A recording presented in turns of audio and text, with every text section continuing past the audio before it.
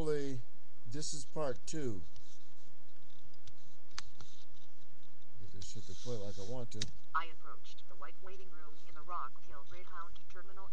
I noticed a large number of young white guys hanging around the pinball machines in the lobby. Two of these guys were leaning by the door jamb to the waiting room. They wore leather jackets, had those ducktail haircuts, and were each smoking a cigarette. Other side, nigger, one of the two said, stepping in my way as I began to walk through the door. He pointed to a door down the way with a sign that said colored. The next thing I knew, the fist smashed the right side of my head. Then another hit me square in the face. As I fell to the floor, I could feel feet kicking me hard in the side. I could taste blood in my mouth.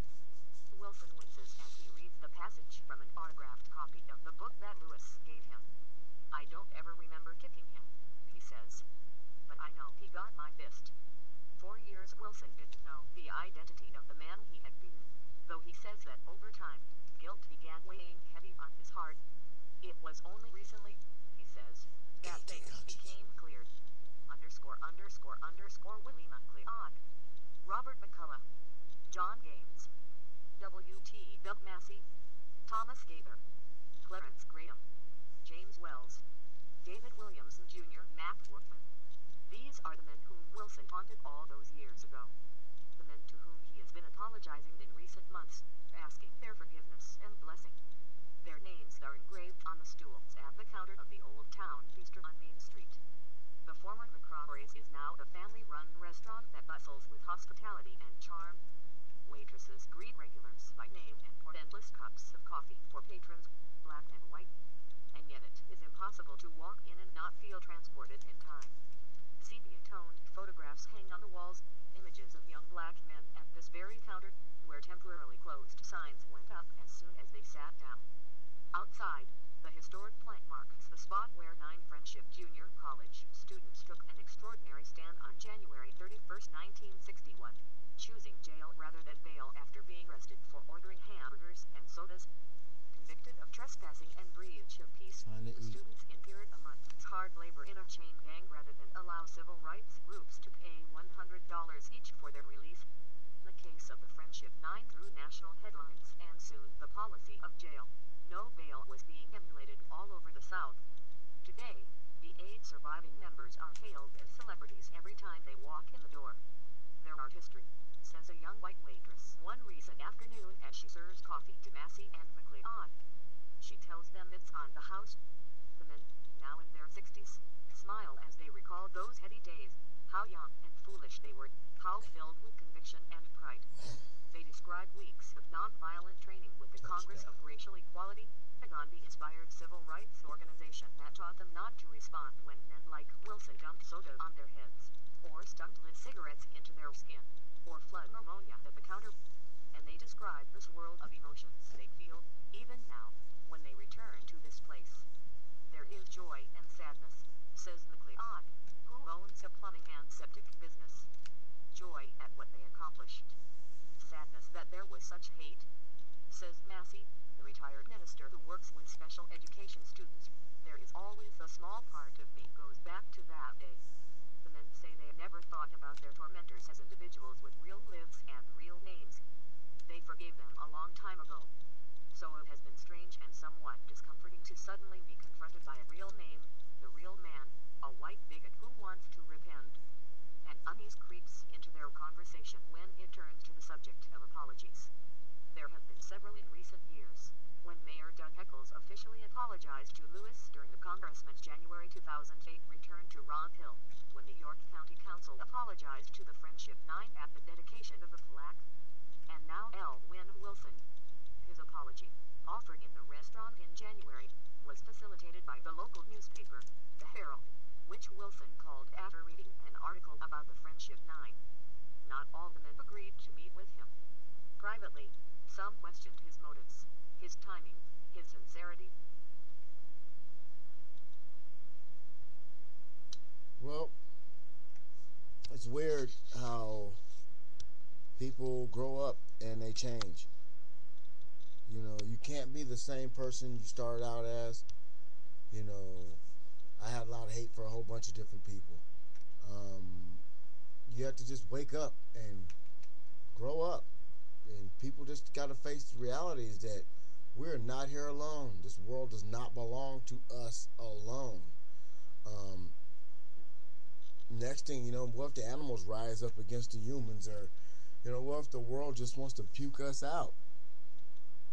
You got to stop being selfish. Um, Life is too short, and nobody owes you a damn thing. So, those who are out there who believe that the world is turned or changed on them, or the monkeys have taken over the zoo, whatever. Don't nobody owe you nothing. And as far as this man apologizing to the black people that he tormented, you know, that's somebody trying to save their own soul. Um, all I can say is this: the opportunity for people to be peaceful and respectful to each other is draining away. Pretty soon, there won't be no respect for white people or black people or Mexicans or Chinese or Asian or Filipino or British or, you know, whatever. Pretty soon, ain't nobody gonna give a damn about nobody else because the divide and conquer is thick. You cannot divide a group of people who are together mentally, physically, and spiritually. Don't nobody owe me nothing. Those who have wrong did me or done me wrong or whatever, karma is a bitch. I'm going to change myself for myself. Don't change for me. Don't change for us. Change for yourself. What kind of hate you got for anybody? Your fellow man, your brother, your sister, whoever you hate, you need to let that shit go. Not for them, but for yourself. I wasted enough of your time doing 2 videos, letting the computer speak on something I saw, on the internet.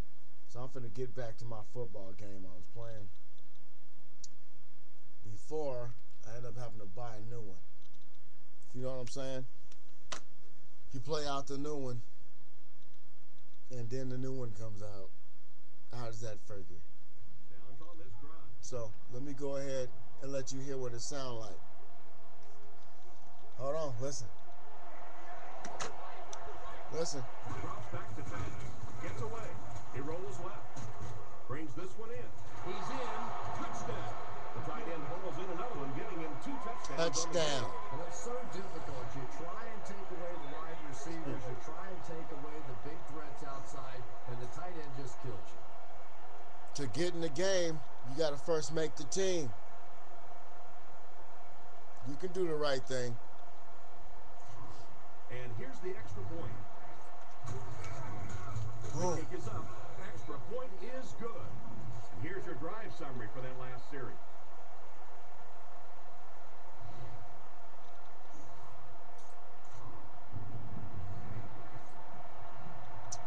Janikowski will be kicking off. Yep, Oakland versus Denver. 14-0 Oakland. Brought down at the 27-yard line. What a hit. On his last drive, the quarterback completed a pass, but for the other team, throwing another one could be disastrous for this offense. Cutler lines up in the shotgun. 4 wide receivers. Listen up. He's brought down at the 28-yard line. Not enough there, maybe a yard. And that's why you send all those guys to plug up the holes, and that time there were no holes, really, and he was lucky to get anything on the play. Oakland comes out defensively with 6 defensive backs. Here it come. Gives it off. And they get him at about the 29-yard line. Altogether, he picks up a yard on the play. You take too many shots like that as a running back, you Go with the start blitz. kicking around a little bit before you get that football. Here it comes. You've been tubed.